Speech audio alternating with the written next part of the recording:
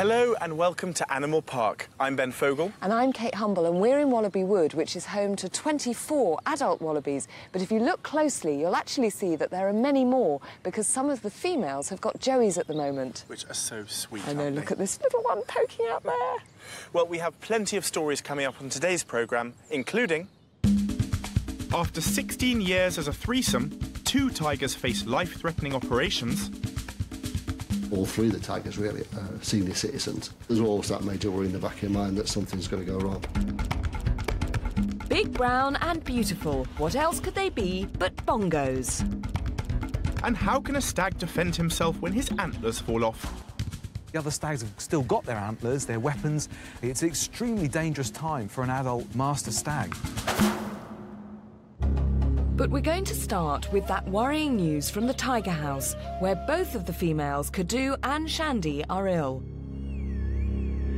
Even in captivity, tigers rarely reach 20 years of age. So at 19, these are both old ladies, and each of them has had a major health scare in the last few months. Shandy, whose unusual white coat comes from a genetic mutation, survived an emergency operation in October for a potentially fatal mammary tumour. But now Keeper Bob Trollope has spotted a problem. The past few days, she's had swelling to the back legs. She's been on medication for that. The swelling hasn't gone down, so it doesn't look too good for her, I'm afraid to say. Kadu had to be given a general anaesthetic last year to treat an ingrowing claw that had become infected. But the routine operation became a nightmare when she reacted badly to the anaesthetic. She isn't breathing, is she? Right, just keep doing that every 5 seconds, all right? Okay, Brian. This way, just whip her right over.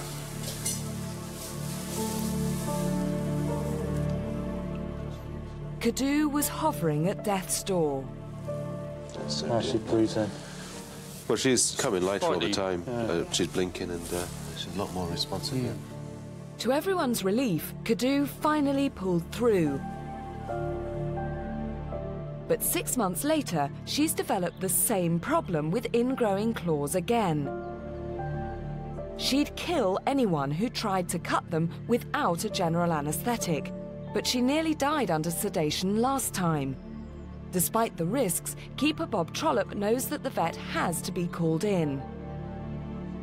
She has started to limp a little bit more than normal, which is a good indication that something's wrong. You know, you can put it down to the weather and the fact that she's got arthritis. But the claw seems to be growing properly, but it's almost like she doesn't retract the claw. And maybe that's something that we can look at while she's anaesthetised. But the anaesthetic itself remains the biggest worry. There's a bit of mixed emotions because, you know, you've got to sedate her and sort the claw out, but you know also that she doesn't do very well. So, you know, it's one of these days that you don't look forward to. She is getting on a bit, you know, she's going to be 20 this year, which is very, very old for a large cat. And so that's everything you've got to take into consideration. You've got to be quietly confident that she will pull through, but you also got to expect the worst. Vet Duncan Williams is all too aware of Kadu's problems with anaesthesia, but her ingrowing claws have to be treated before they get infected. In her situation, she just doesn't seem to... She takes it badly. She does go much deeper than any of the others do. I think probably age-related as well, of course. It's a big worry, really. For that reason, I've got my colleague along, Zoe, and we've got all, you know, the gas and stuff like that. We've got some oxygen just in case she doesn't respond particularly well to the anaesthetic. And we're also going to try with a much reduced dose, which may be a mistake. It maybe means she doesn't go under sufficiently, which means we're in sort of trouble again there. So we'll just have to see. We're going to check on Shandy as well. I mean, she's got this ongoing problem with mammary growths, which we removed last autumn. She's now got a hind leg swollen, which is probably down to the lymph glands swelling up higher up the leg, and it's just causing a sort of backflow problem. But if it's causing her discomfort and pain, you know, it could be quite serious, I think. Deputy Head Warden Ian Turner knows that the tiger's age makes the situation particularly dangerous. The main worries on all three of the tigers really are senior citizens. We've got a 20-year-old tiger and two 90-year-olds. What we could do when we had it before, we were really worried about sedation because the heart stopped. We had to keep a heart going all the time, so that's a major worry. But we'll clip the claws today. Hopefully everything will go fine and she'll have another 3 or 4 years. There's nothing to say she can't do. She might, perk up, senior citizen and be fine. But there's always that major worry in the back of your mind that something's going to go wrong. There's an air of tension as the keepers prepare the anaesthetic dart and release Sonar, their only male, out into the enclosure. Duncan, the vet, goes to check up on Shandy, the other ill tigress, while Brian Kent, who's in charge of the big cats, gets Cadoo's attention.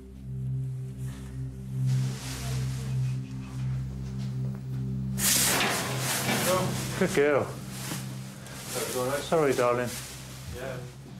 Be a bit deceptive then, didn't we? Doos. Cadoo. Give her 10 minutes or so. It's nearly 10 to. We all just go out, I think. Leaving Cadoo alone to reduce stress could improve her chances, but everyone knows that she may never come round again from the anaesthetic.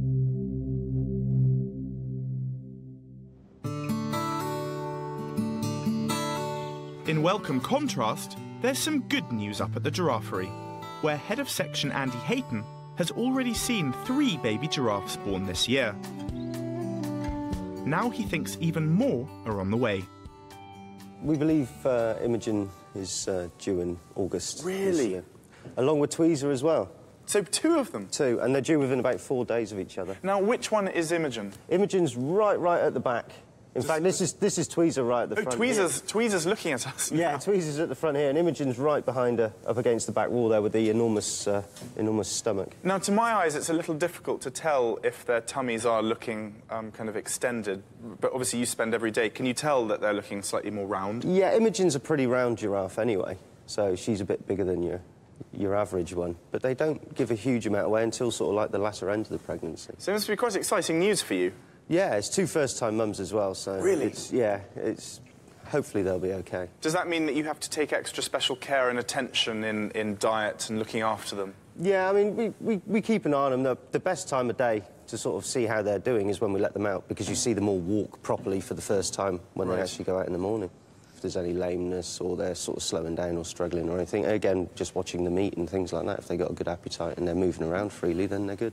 So will you be doing that today? We're going to let them out right now, so if you want to come down with us... Are we able to do that? Yeah, that's fine. If you just stay with me, because it can be a bit dodgy sometimes. They've got very powerful legs, don't they? Yeah, you don't really spoil your afternoon if you get kicked by a giraffe, so... Yeah, if you just stay behind me, we'll be fine. Great. OK? Yep. OK, Cozzy. So Coz is just going to open the door now, is he? Yep. And do you think do they all have their kind of ritual of who goes out first, or is it just first to come? It kind of depends on the weather. If they can see the sun shining, they all pile out. If it's a bit of a grey day like today... Look at them all. Then they're just staring, going, you expect us to go out into that? Yeah. So I'll just go around, or Ryan's going to go around and push them on out, and we'll get them moving. Right, here we go. Once the whole tower have moved out, I'll be helping to get them down the hill into the big paddock.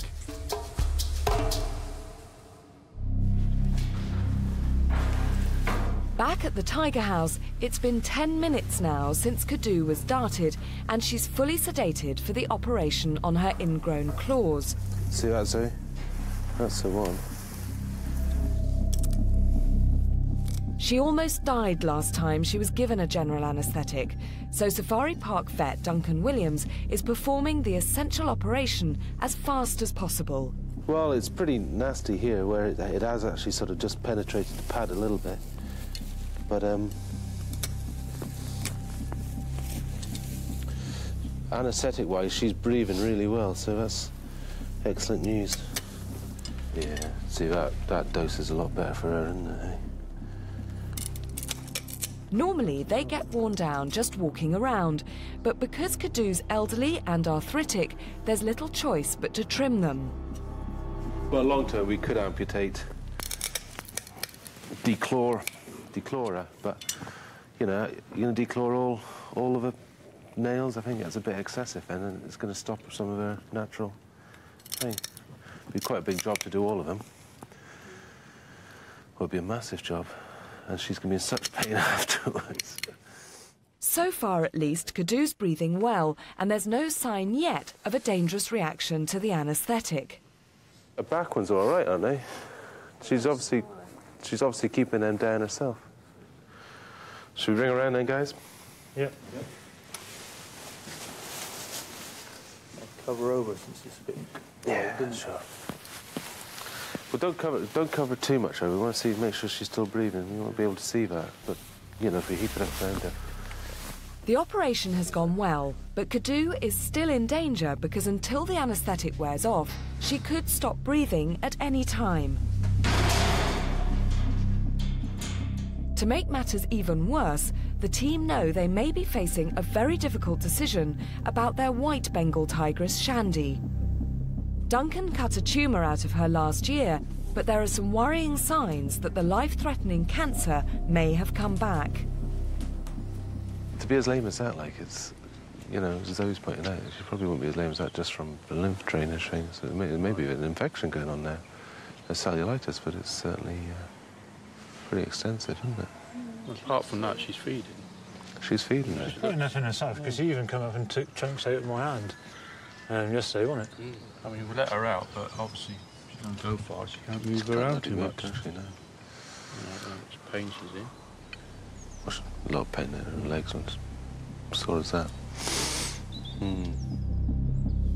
To have to anaesthetise one elderly tigress is bad enough, but the keepers have no choice.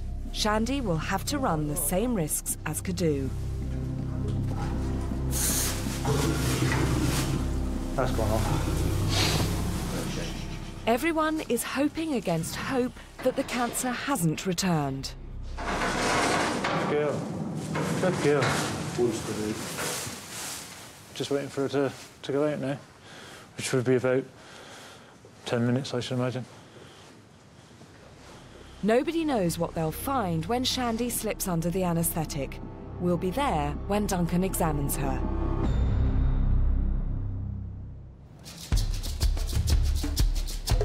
Over at the giraffery, the next job is to manoeuvre them all down into the paddock.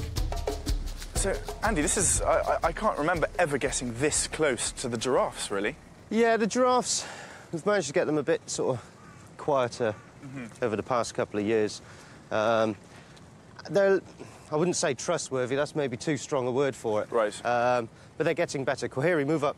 So this is Quaheri, this is the bull, isn't it? This is the only way, he's the only one that can sometimes be a little bit So this is funny. this is hopefully he'll be a dad soon. Yeah, hopefully so. He's proved to be an excellent breeding bull. Now, can I ask, you say that you've you've kind of been training them over the last few years. How do you train a giraffe? Training's probably too strong a word for it. It's more getting them into a really kind of strong routine that they must go out in a kind of a nice kind of set fashion. But it's just being consistently every day, you know, making sure that they go out nicely and calmly and all the rest of it.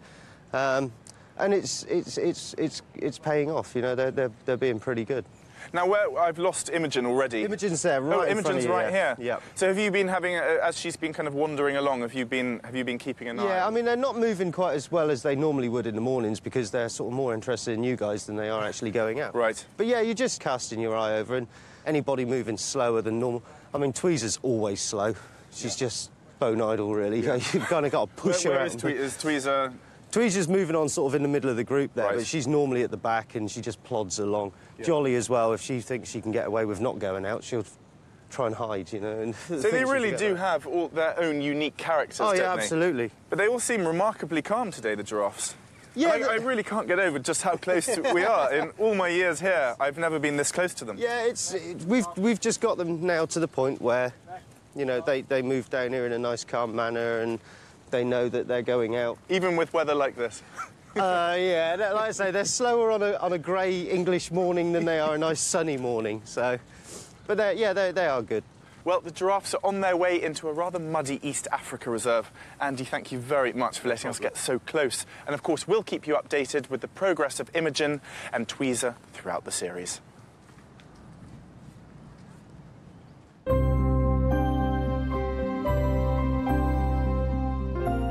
The new area of the safari park is already home to 3 kinds of antelope. The elands are the largest of them, but there's a small herd of blackbuck as well as the 6 scimitar-horned oryx, which only survive now in captivity. Today, Head of Section Tim Yo is bringing in 3 of the rarest, shyest breed of antelope in the world, the Bongo. They come from the dense rainforests of Central Africa, and they're so hard to see in the wild that zoologists only discovered the species within the last 50 years or so. I hope that they sort of come off quietly, but you never quite know what's going to happen. All right, then. The 3 young bucks have come from another collection in the UK and are part of an international breeding programme. Tim hopes they'll run straight into their new house without trying to escape. We really need to cut this gap out on this side. Could you take the box forward, but could you pull him very gently downhill that way, just as slightly? Animals like this, I mean, sometimes they'll go for gaps. You know, if they see a gap, we don't know. I mean, they may turn and try and run back through it. Absolute disaster if they get out into here because they're not familiar with the place. It's new to them. They panic, they hurt themselves. The rather splendid name Bongo simply comes from an African word meaning antelope. Tim's been wanting to bring some here for a long time. They're such beautiful looking antelope, they really are. Their markings are, to me, they're one of the most beautiful antelope there are of the African species of antelope, and they're a great challenge to have here and look after. So it's been very exciting. In their native forests, bongos are most active at dawn and dusk, rarely venturing out in broad daylight. Their diet includes a wide range of leaves, roots and fruit, but they appear to be quite happy nibbling Wiltshire hay in the security of their horse box. They feel safe within this travelling box, and they're not, you know, they don't always just come straight out. So I think there's some movement in there. I think they're when we initially dropped the tailgate, they were actually laying down, but I think there might be some movement. But it may be some time before they actually feel happy enough to leave this. And I think from our point of view, it may be, you know, if they don't come out now, we would look at rigging this up so we can go off and leave them and allow them to come out in their own time. We'll try to get a better look at the bongos later on, if they can summon up the courage to come out.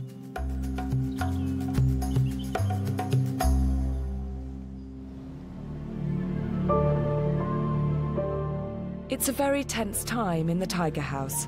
Shandy is fully sedated now, so Duncan Williams, the safari park vet, can examine her safely. Duncan operated to remove a tumour from her a few months ago, and everyone's been hoping that that was the end of the cancer. Unfortunately, it's come back.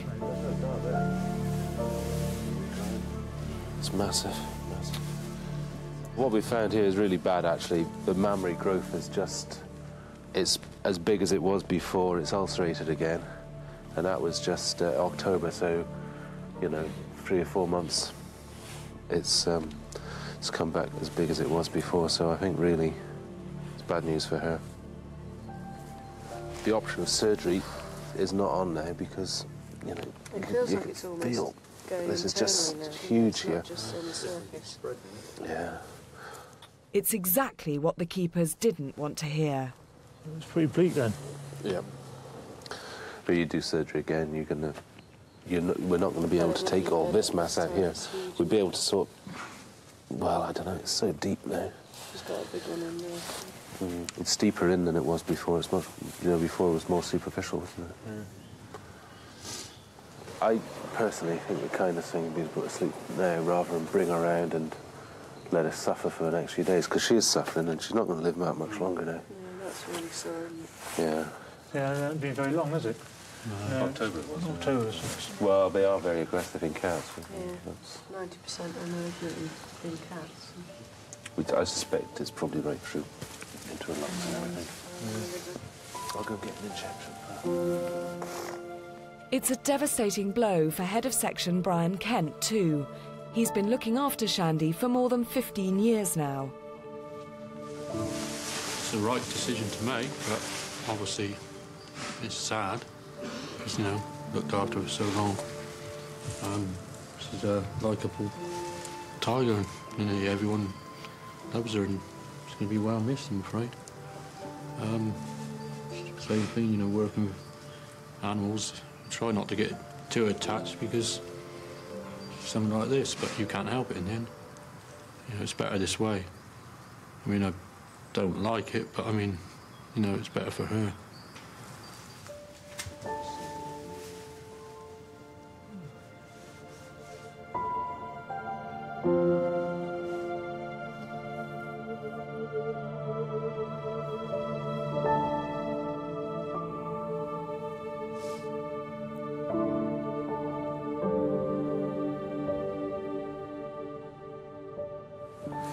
It's very, very quick. I mean, she'll probably have a few gasps of, you know, reflex breaths. But I think that's probably gone already. Oh, there's no pulse on her tongue anymore.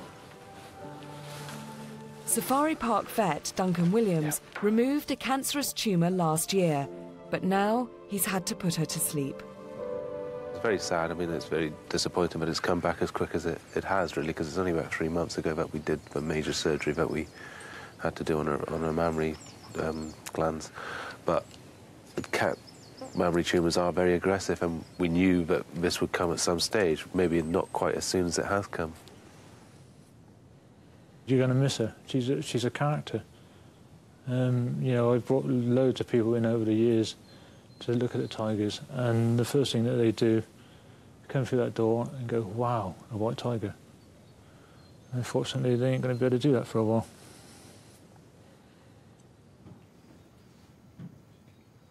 The big cat keepers have already experienced one tragedy today. If Kadu doesn't come round from her general anaesthetic, this could turn out to be a very dark day indeed for the Tiger House. Throughout the rest of the safari park, of course, life goes on as normal, and nowhere more so than down in Pet's Corner, where Head of Section Darren Beasley always has something interesting to show me. I'm up at Pet's Corner in the Iguana House with Head of Section Darren Beasley, and, well, we've just been having a little stroke with Iggy here, and Darren, she's looking dreadful. What have you been doing to her? She's all flaky. It's actually quite natural.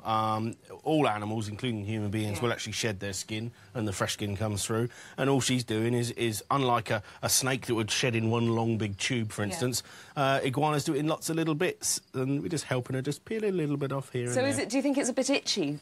Yeah, it must be fairly, quite a discomfort, I would have thought. But it's something that happens all year round. Maybe on the seasons might get heavier at certain times of year. Oh, she's off now. But what we do, is they rub it off on the bark and all the other, bits of furniture and that in here. Yeah. But as you can see, the new stuff is underneath, so it just needs just teasing off here. You can do that. It's not going to hurt her? No. It just tease it off just nice and gently. Oh, yeah, and you can see that lovely, fresh... Yeah. Much brighter, cleaner skin underneath. Do you need to do anything special, sort of diet-wise, while this is going on? Because they're terribly susceptible to bad diet and things like that, aren't they? If you've got your diet right and your husband's right, the temperature right, this will happen as of course. But it mustn't be mistaken for things like the funguses and other things they can get. If you're in doubt, whip them straight down the vet. Straight down the vet. The vet will tell you whether this was natural or not, but this is natural. Oh, good. Well, so she's going to be all right. She's and fine. if we carry on scratching her, maybe she'll be returned to her former glory. Darren, thank you very much. And here is what's coming up on the rest of today's programme. Orphaned herself as a baby, will this young wallaby make a good mother? That's what I was a bit worried about, if she would know what to do. There are even tinier babies on the way, down in the butterfly house. What, those little white spots? Yeah. Those are butterfly eggs? And amongst the secret treasures of the Great House, the letter that spelled death to a queen. So this document led to her execution, in theory? She'd already been found guilty. Back in the Tiger House, everyone's still coming to terms with the death of Shandy. Head of section Brian Kent is finding it hard to accept that she's gone. Bit numb, to be honest. Don't know how to put it in the words. Very hard. Was talking yesterday, me and Bob. You know, this may happen. We weren't really looking forward to the day. And, of course, you know, it had to be done. It was better for her. You know, she's obviously in a lot of pain. But, you know, as for myself, yeah, very upset. You know, just got to try and get over it. The hardest thing will be tomorrow morning when we walk in here and she won't be here.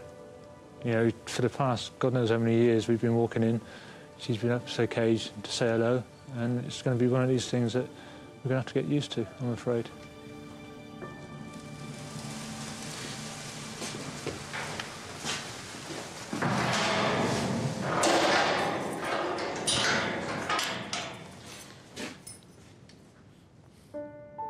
But at last, there's some good news.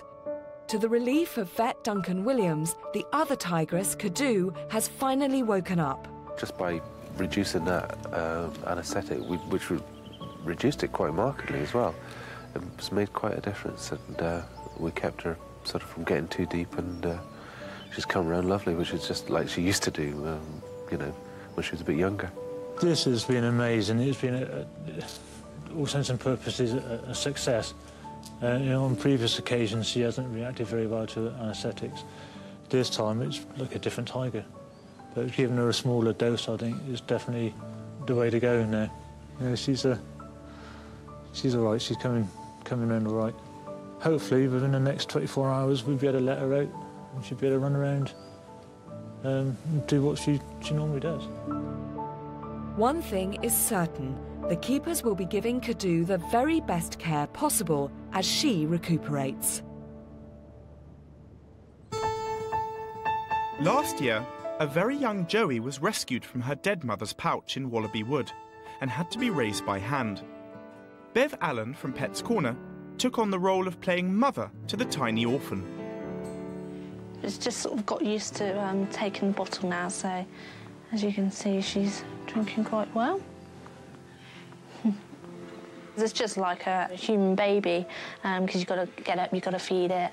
If she gets too dirty, we've got to give her a quick wash and that, to make sure she's clean.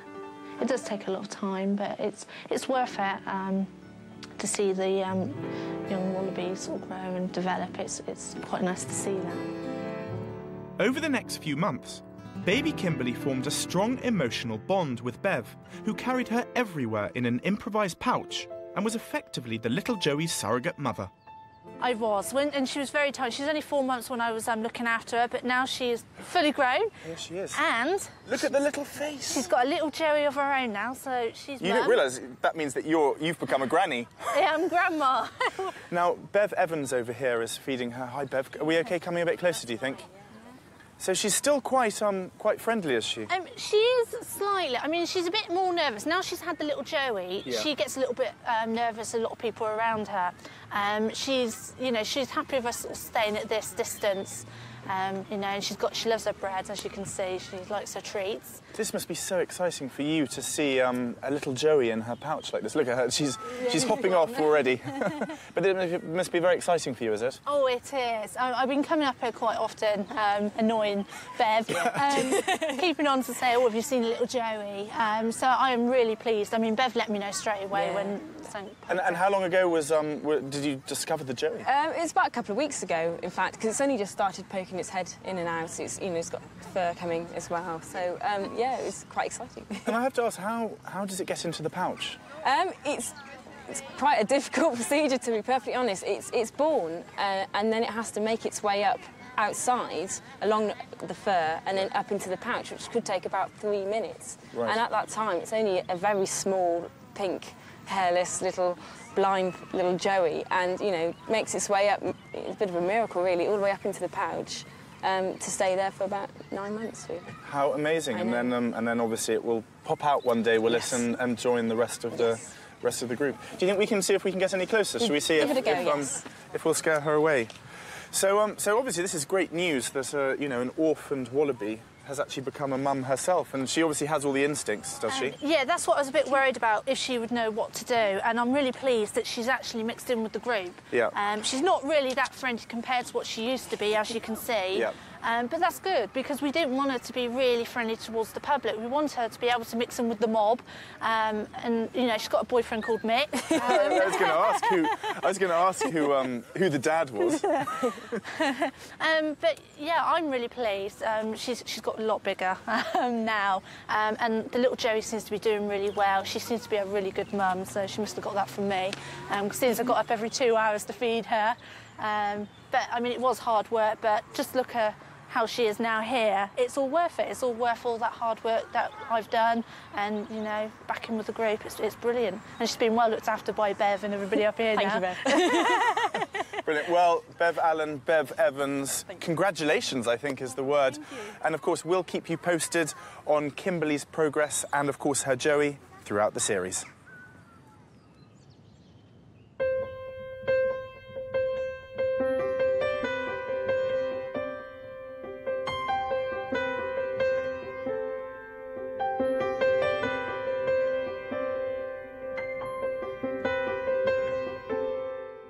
Not everything at Longleat has fur, claws or feathers. These are perhaps some of the prettiest and smallest residents, and they have a new keeper who I'm going to meet for the first time. She's called Sophie Dunn. Well, I think this butterfly rather likes me. She's called Sophie Dunn. She's been here for just 6 weeks, I think, haven't you, Sophie? Yes, I have, yes. Look at this. Blue morpher there. Isn't it beautiful? Gorgeous. So, were you a bit of a butterfly fan before you started working here? Yes, definitely. Always been interested in butterflies. Just always loved them and the colours and everything. What is it particularly about them that fascinates you? Well, from being from a design background, I think they're an inspiration really, as is a lot of nature, you know, with the bright colours and the way that their cycle that they have and everything. So I find it really intriguing. Now, the cycle is extraordinary, isn't it? Does that whole thing happen here in the butterfly house? Yes. Do you see the whole process? Yeah, I have some examples if you'd like to start with the eggs up here. We've got some those eggs little white there. spots? Yeah. Those are butterfly eggs? Mm-hmm. If you point those down. Those eggs of the owl butterfly.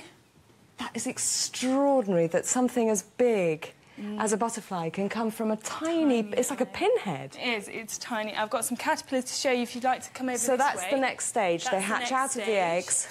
Which is here, if I point this towards you. This is the swallowtail caterpillar there. Right. Because you can see it's got this fork of the swallowtail there. And the caterpillars munch and munch and munch. That's basically their job, is it? If the butterfly will only lay eggs on the leaves where it's the food supply for the babies, for the eggs to be born. So as soon as the caterpillars come out, they will munch away because they have the food source there for them. It's right there. Gosh, that's clever. It is clever, providing for their babies. Yeah. And then they go on to the pupa stage, which we have also here in the garden.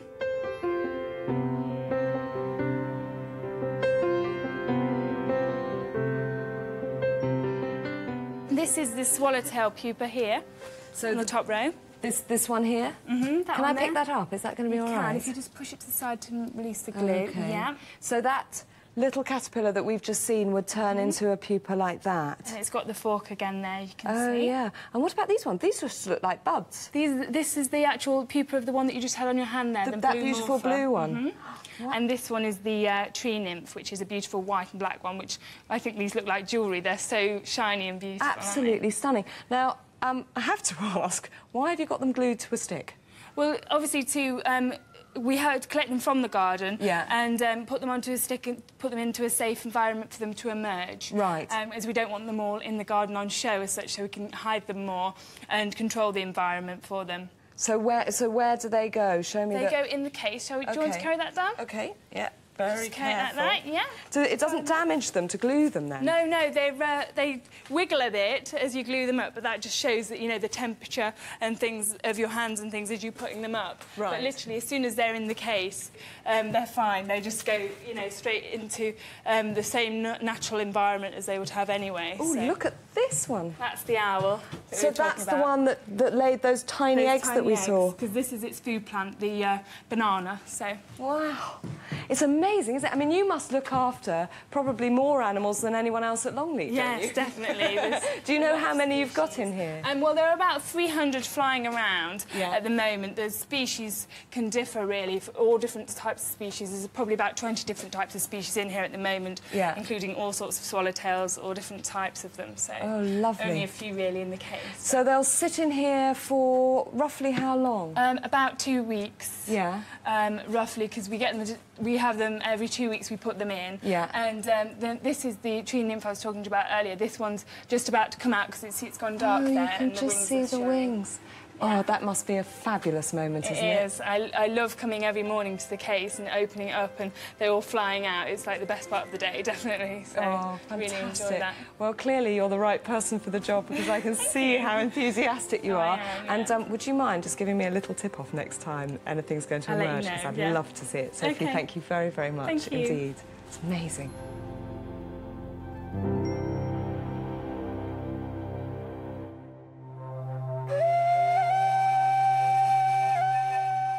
Up in the new area, the latest arrivals, 3 young male bongo antelopes, have finally left their trailer and are now settling into their house. For keeper Tim Yo, the bongos present a particular challenge. Their first instinct, as notoriously shy animals, is to hide away whenever possible. What we're going to do now is to actually let them out into the yard. So they can come out into a small yard here that we've put a bit of a curtain around the yard just so that they feel a little bit more safe. Mark, can you just, when they come out, when you see the first bongo, can you just talk to them or just make a noise, just let them know that you're there, please? Rarely active in daylight, bongos do not have very good eyesight, but they have exceptionally acute hearing. So they rely heavily on that to warn them of any approaching danger.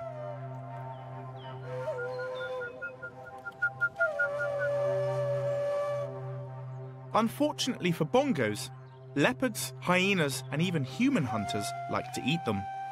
Their numbers have also been cut dramatically in the wild by the loss of their natural habitat through deforestation, and they're now an endangered species. There are very few wild bongo. If you went to Africa and to try and view these in the wild, I believe you may go for quite a period of time not seeing one, and you indeed may never see one in the wild. They're extremely shy and venturing out probably in the very early hours of the morning and the very late afternoon. Bongos are the largest forest antelope.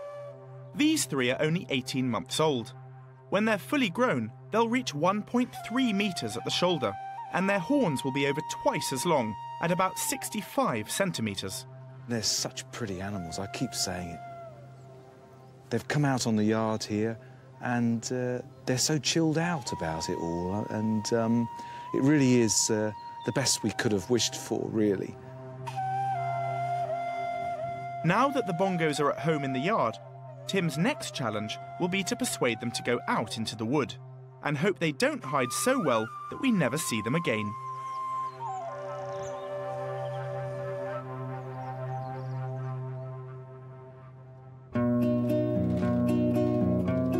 Tim Yo is a very busy man. As well as all the antelopes, he also looks after a wide assortment of other animals, including white rhinos, Ankoli cattle, water buffalo and Bactrian camels, not to mention 3 herds of deer. Most of the time they graze placidly, but right now the deer park looks like a battlefield. Is this a result of a fight? What's been going on? Katie, it's not. It's literally the time of year when I'll just negotiate this. Ooh, well done. Ditch here. Yeah. It's the time of year when the stags annually cast what we call cast. The antlers drop off. So they literally just fall off. That's right. Yes. But that seems insane because I just thought. I mean, it's spring now. I'd have thought this would be the time where you'd want the biggest, most magnificent antlers you can possibly have and do a lot of serious flirting. But you're saying that happens later.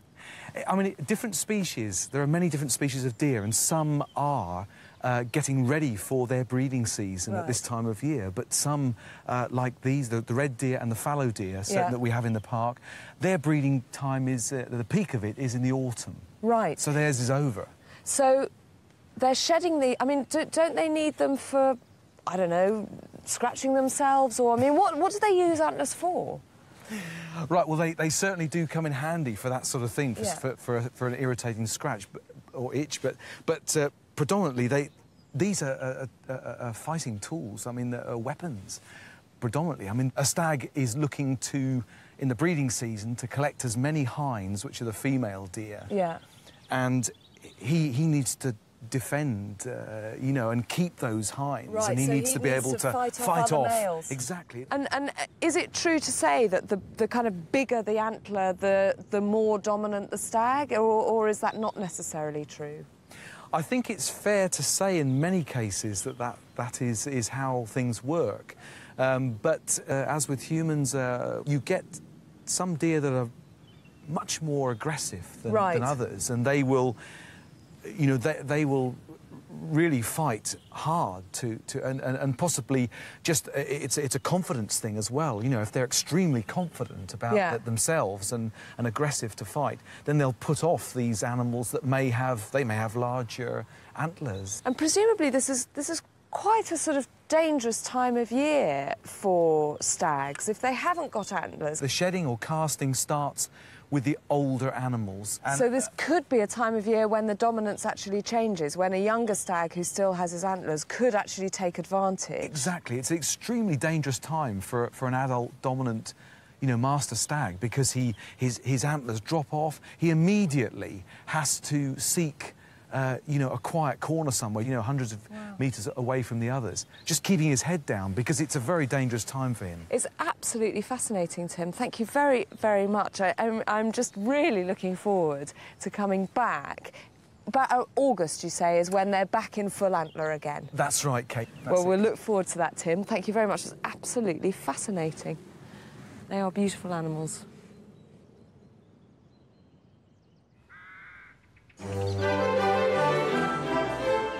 The great house at Longleat has stood here for over 450 years.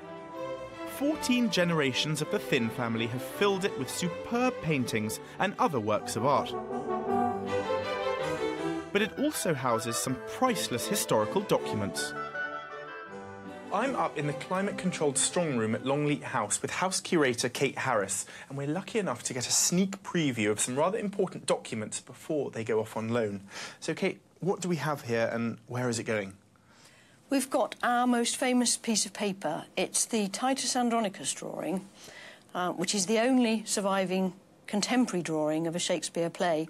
Titus Andronicus is Shakespeare's first tragedy. It was performed first in 1594, and the drawing is by a man called Henry Peacham.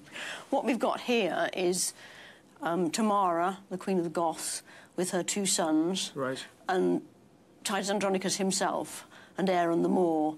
And there's a quotation from the play where Tamara is pleading for the lives of her sons. Titus has just been victorious in battle and has brought them back in triumph. And this dates from that period, does it? Yes, it does, indeed. From 1595. Its endorsement is 1595, and the date given by Peacham himself was 1594, which is actually exactly the date when the play was first performed. This is the only existing drawing, is it? It's the only existing drawing of a Shakespeare play. You'll see that there's a mixture in the costume where they look both Elizabethan with allusions to Roman togas and Roman armour. And where is it going? This is going to the National Portrait Gallery. There's a very important exhibition going to be put on for their 150th anniversary celebration, and it's called Searching for Shakespeare, and they'll be showing their Chandos portrait of Shakespeare, which is one of their earliest acquisitions. But they're collecting together a whole sequence of other related material, so they'll have first folios and they'll have the Titus Andronicus drawing. It's going to be shown with the published 1623 first folio. So this actually originally comes from this... Yes, originally it's part of this collection. It's been removed from the first volume of our Portland papers, which is, very broadly speaking, equivalent to a modern autograph collection. Okay. It's formed... literally full of signatures. Well, letters, complete letters. It was formed in the very early 18th century by the first and second Earls of Oxford, that's Edward and Robert Harley. And it includes letters from Henry VIII. Really? Material from Elizabeth I, letters from Walter Raleigh. Here, original yes, letters in their own hand. Yes, and we've got here an attested copy of the confession of Queen Catherine Howard just before she's executed for adultery. So that was Henry VIII, was it? Yes, one of his wives. Yes, and it's signed by the members of the Privy Council to attest its authenticity as a confession. Oh, so this document led to her execution, in theory. She'd already been found guilty. Oh, here we've got a warrant from Elizabeth I banning hunting. Banning hunting? Banning hunting in her park at Eltham, but not banning it for very long. She just wanted to ban it for 2 years so that the hunting would actually be better next time. Really? So a rather selfish act, perhaps. And this is her signature, is it? Yes, this isn't her hand, but it's signed by her and it's sealed here as well. Absolutely amazing. Kate, thank you so much. You're welcome. I think we could spend hours going through all of these.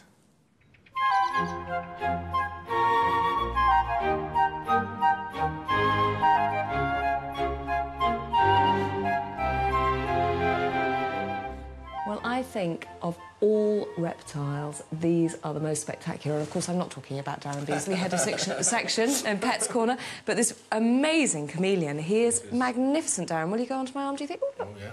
Look at that. He's got fairly sharp claws, but you can see OK, I've got a big, thick coat on, so he'll be all right. Now, tell me a little bit about him, because he is just spectacular. He looks like he's been sort of spray-painted. We call them Yemeni chameleons. Right. Region they come from in they come from the Yemen, do they?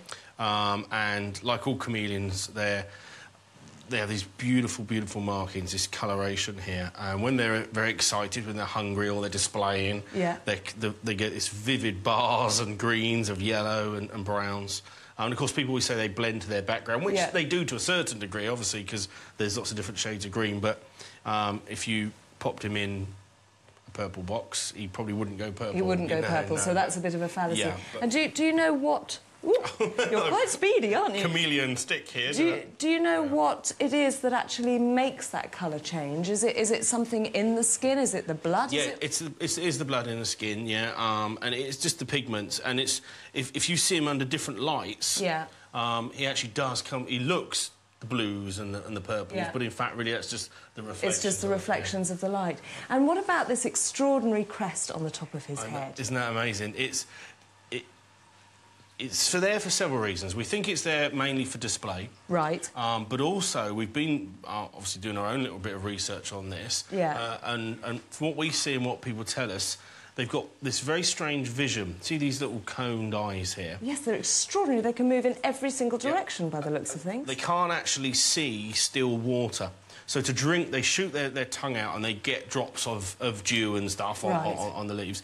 But also, this crest here acts as like a rain funnel, almost. The rain hits it and it actually comes down and runs into the corner of their mouth. So it's a rain catcher, which is absolutely wonderful. Absolutely brilliant. And just getting this amazingly close-up view of him, one thing that very typical of chameleons are these very strange sort of two-pronged feet that they have. So he's got mittens on, doesn't he? Absolutely. I mean, again, is that an adaptation because they're good climbers? They are fantastic climbers. I mean, we've seen this guy here literally stand on one leg, suspended in mid-air just by one foot, and he's got such a strong grip, these mitten-like feet. They've got tiny little claws as well, these mitten-like feet. He's not going to let go. And also they have, if I turn him around, he's got the prehensile tail.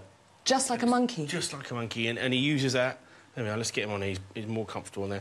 And he actually will hang on, and that's, again, to help him to hold on if he's climbing a tree. Excellent climbers.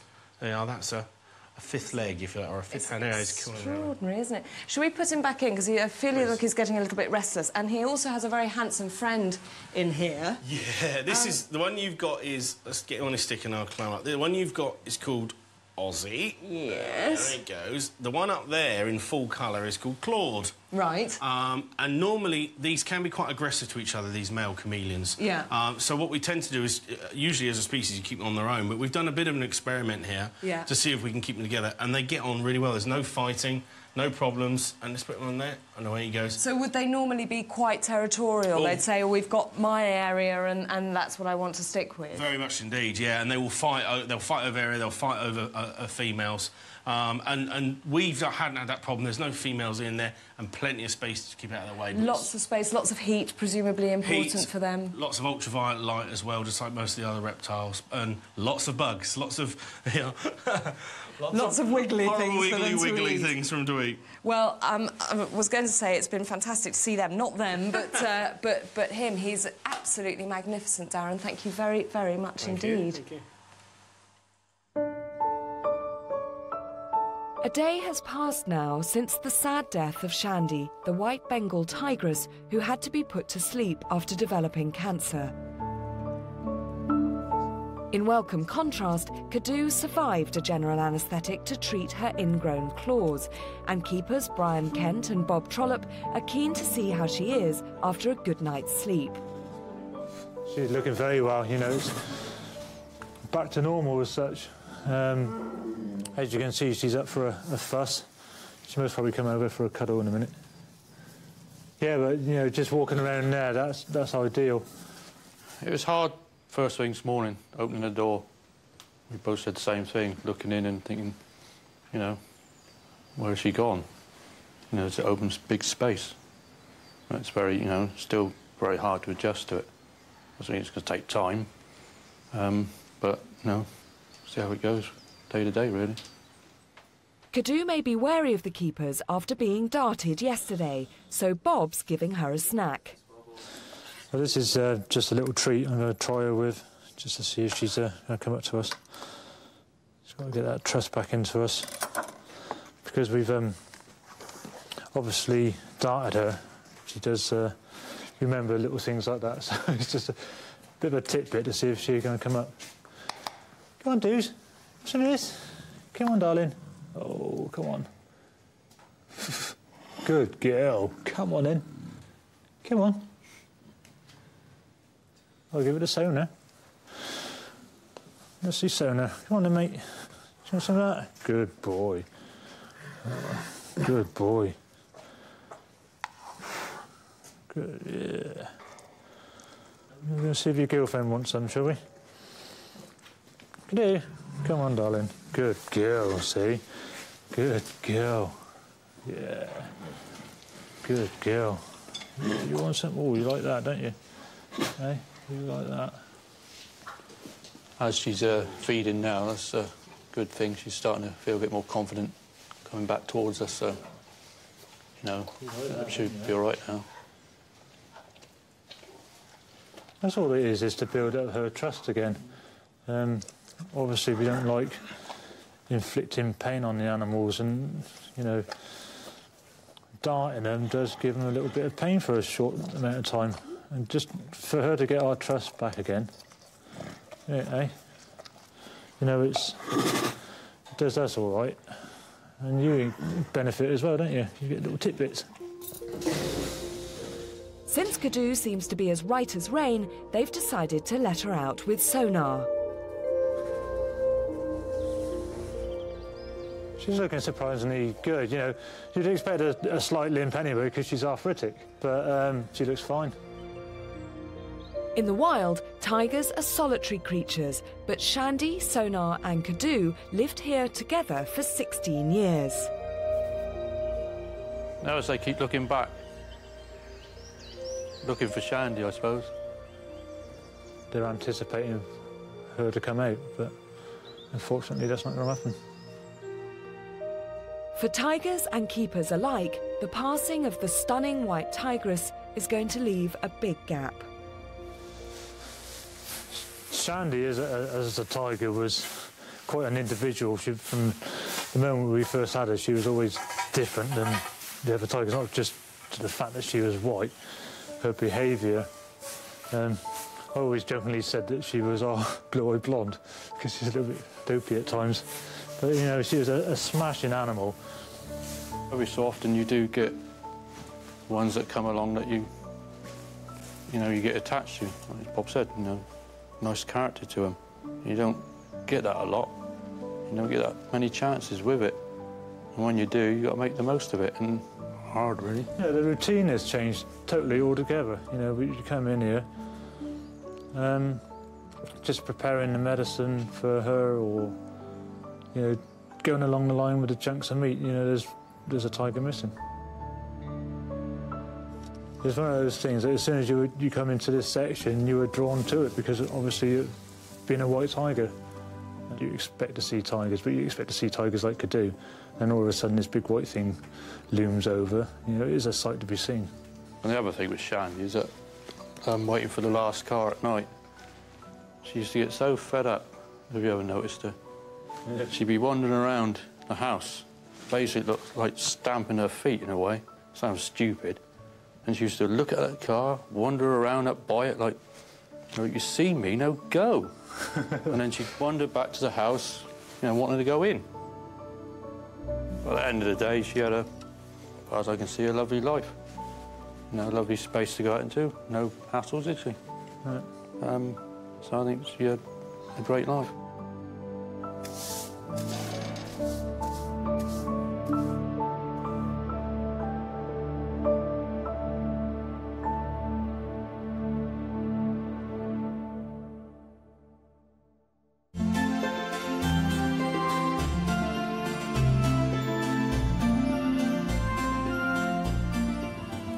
Well, it's the end of another busy day here at Longleat, and Kate and I are here on the back of a pickup helping round up some of the animals. Yeah, the giraffes, it's their turn to go into their house for the night, and it's an incredible feeling, actually, isn't it? Driving very slowly behind a sort of, really like a giraffe traffic jam. It's extraordinary, and I like the way that Tweezer is bringing up the rear there, yeah. Very slow, ambling in. Very slowly, very majestically, just making sure all the rest of the females are going in the right direction. Well, that's all we've got time for today, but here's what's coming up on the next Animal Park. Why the head of Pet's Corner is taking a crash course in lion keeping. I put my foot down at lending a hand to feed ostriches. Give a little bit of cabbage in there. I'm not sure I dare do that. And I get a feel for life on the farm with the safari park vet. Would you like to have a go, or? I don't want to say, can I?